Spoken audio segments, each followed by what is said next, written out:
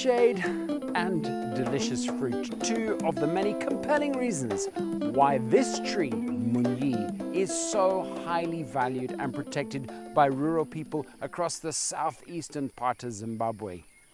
How's it, guys? I'm Gus, the African plant hunter. Before I go into my lyrical waxing on this tree, I'd just like to pause for a moment and say a huge thank you to those of you who support me through Patreon.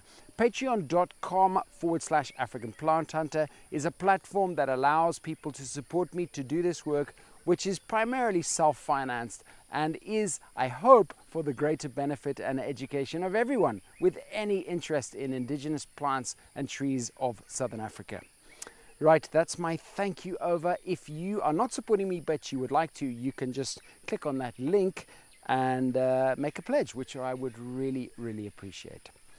So, Munyii, Berchemia discolor, known as bird plum or sometimes called brown ivory. In Shona, it's Munyii. In Ndebele, it's Munyii.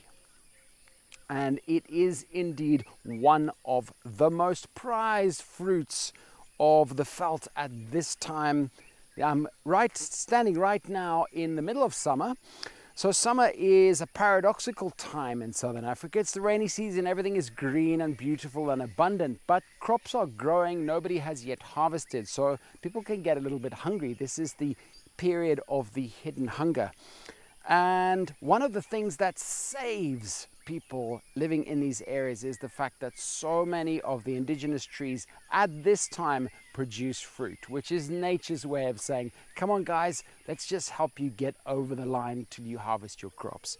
Right now in this area there are many different fruit trees that are fruiting abundantly, particularly the marula trees that leave a carpet of fruits all over, and this tree, Munyii, the bird plum. So right now the ground around me is covered in these little tiny sort of olive-shaped fruits that are absolutely delicious. Green on the tree, then they turn yellow, then they fall.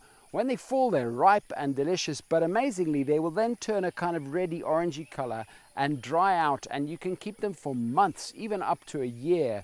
And they are highly prized by people, not only as fresh fruit and dried fruit, but also as the source of an alcoholic beverage. So in Zimbabwe, there are many different fruits that are used to produce the traditional alcoholic beverage, which is called kashasu, which is distilled from a fermented juice of the fruit. And this is one of them, one of the most popular. Not the only use of this tree, apart from its, of course, glorious shade. It's also browsed by many different animals, so you often see a very clear, distinctive browse line. This tree is often found standing all on its own in the middle of a field, because when people are clearing land for cultivation, they will leave this tree because it is so valuable.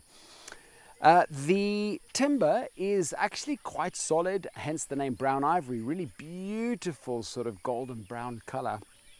Not often used because this is not a tree that's found abundantly. Generally you find one here, one there, one over there. Although in this area, I must say, where I am in Bikita, there are quite a lot of them. Trees very easily recognized from the leaf pattern, distinctive. It's in the Munyii family, which is the buffalo thorn family, so it's related to Ziziphus mucronata, the buffalo thorn.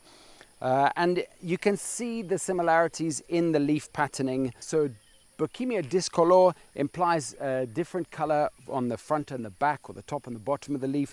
Top is quite dark green, underneath much lighter, and then you see these very distinctive yellow veins that stick out along the underside of the leaf, quite clear. The bark of this tree, which bleeds a kind of oozes a red gum when it's cut, is also used as a dye, so particularly in Ilala palm basketry. So there are many areas of Zimbabwe, particularly around Binga in the northwest, and then around Malapati in the southeast of the country, where Ilala palm baskets are made to a very, very high standard by local women. And often they dye the palm a rich red color using the bark of this the bird plum. So there are many, many, many reasons why this tree is so highly valued and protected. And to me, this is one of the kind of great icons of Zimbabwe, Berchemia discolor Munyii. It's a fruit whose flavor every single Zimbabwean knows. All right, guys, I hope you enjoyed that. Plenty more on my YouTube channel and Facebook and Instagram. Type in African Plant Hunter, hit the subscribe button, and you will be notified whenever my new videos come out. As for me, I'm off to munch some of these delicious fruit. I will catch you later. Take it easy. Bye.